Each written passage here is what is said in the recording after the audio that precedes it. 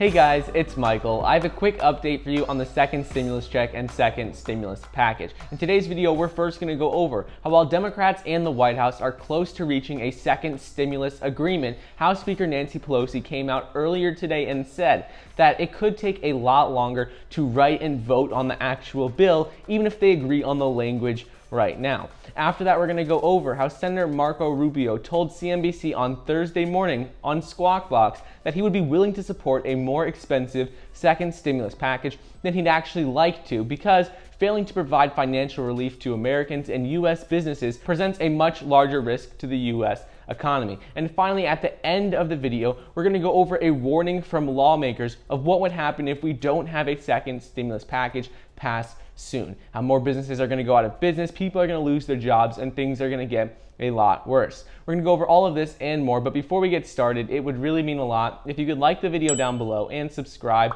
to my channel. It's completely free to do so, and it currently says about 50% of you watching are not subscribed. So if you'd like to stay up to date on the second stimulus check, second stimulus package, as well as other news updates, well, then please be sure to subscribe. Also, don't forget you can get 2 free stocks valued up to $1,600 when you download the Webull investing app using the link down below, and get $20 when you download the M1 Finance app as well.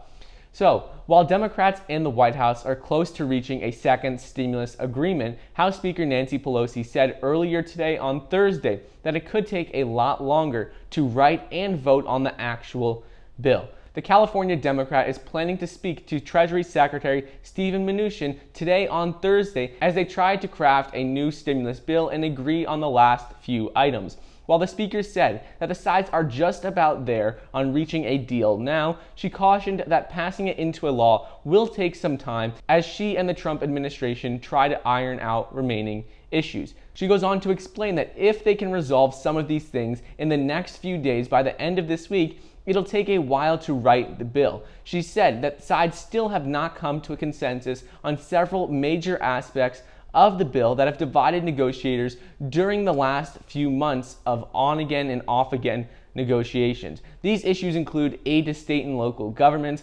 liability protections for businesses, and funding for the U.S. Census and election systems. Ultimately, though, right now, Nancy Pelosi said that failure to reach an agreement has made it all but impossible for lawmakers to get a stimulus bill passed before the November 3rd election. But good news is that she said ultimately both sides want to reach an agreement during what she called a serious attempt to provide aid. And she said that we can do something great, and she's still optimistic that we can get a bill passed, just it's probably not going to happen before the election. Moving on, Senator Marco Rubio told CNBC on Thursday that he would be willing to support a more expensive second stimulus bill than he'd like to, because failing to provide financial relief to Americans and U.S. businesses presents larger risks to the U.S. economy than not passing one. Rubio said on CNBC's Squawk Box this morning on Thursday that no one is going to get everything they want here. Republicans and Democrats are going to have to make compromises, and from his perspective,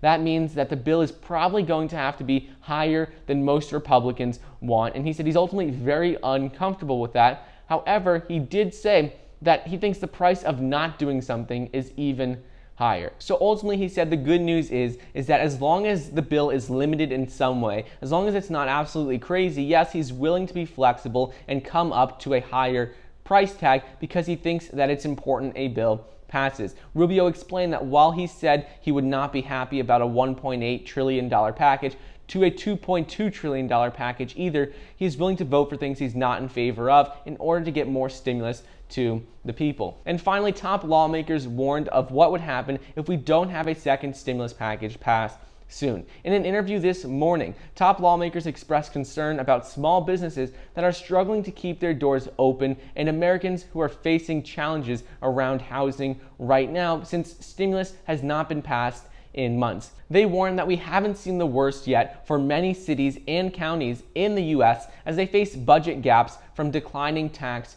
revenues. They think we will run the risk here of structural damage to components of our economy if we don't do something and get a bill passed within the next couple of weeks. And lastly, they did say, however, that they have more optimism that we're going to get a second stimulus bill passed. They don't know if it'll be before the election, just simply because of how soon it is and the time constraints they face, but ultimately they think something will pass. So anyways, that's just a quick update on what's going on with Senator Marco Rubio, what he said about the second stimulus package, as well as what Nancy Pelosi said as well. I hope you guys enjoyed today's video. Don't forget to get your 2 free stocks valued up to $1,600 when you download the Webull investing app using the link down below. I hope you enjoyed, and I'll see you next time.